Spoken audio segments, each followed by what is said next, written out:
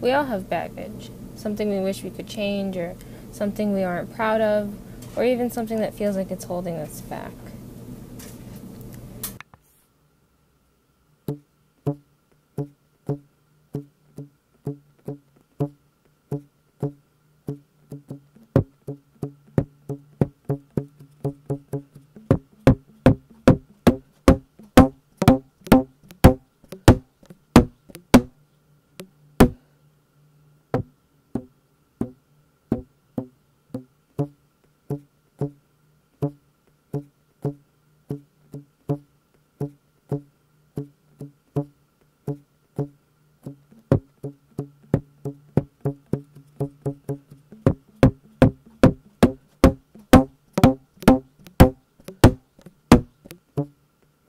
My addiction to sugar is constantly hanging over my head.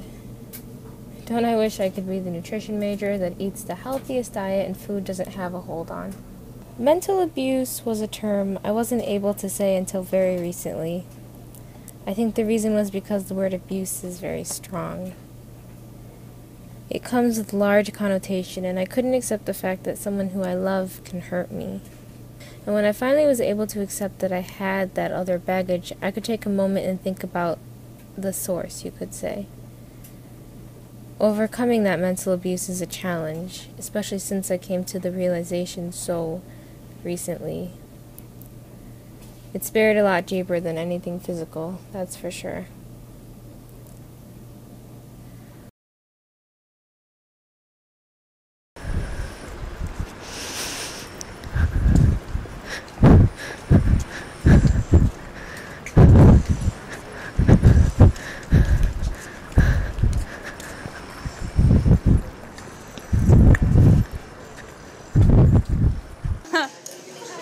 I don't know, like sometimes I feel like sometimes even though alhamdulillah I'm surrounded with like a lot of good people, like I still feel lonely in the end. Like I can't help but feel lonely. If I'm out with my friends or we're like, I mean that's when I feel like the most like not lonely. There will be like a moment of peace where I'm like, I'm content. It's really not an explanation. It doesn't really explain anything, to be honest with you. But Robert Grayson's natural habitat hypothesis. Grayson's hypothesis was based on the idea that he argued, we would see the earliest domesticates in the areas where their wild ancestors were.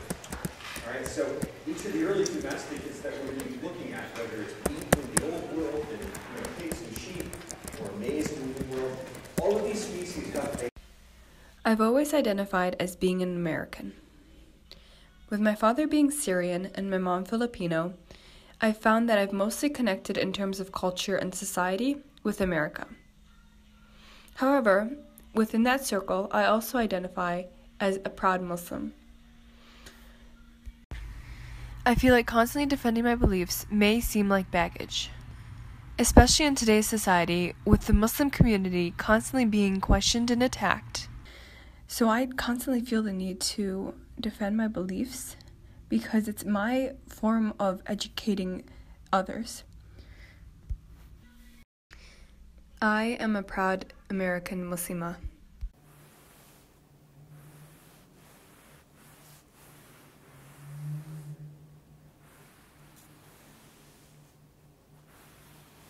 Every day I work on breaking free of it, but it seems hopeless a lot of the time. Every day I wake up and I think, today is the day. And every day I go to sleep and I say, tomorrow is the day. It's a constant cycle. It gets really tiring. One day I had to ask myself, why do I suffer from anxiety sometimes? Where did this self-hate come from? I think my neediness also stems from that. I really hate that part of myself, but it's something I can't seem to change. I'm working on it. I'm working on all of these things. My baggage follows me. It's a part of me. But I fight it so that it won't define me.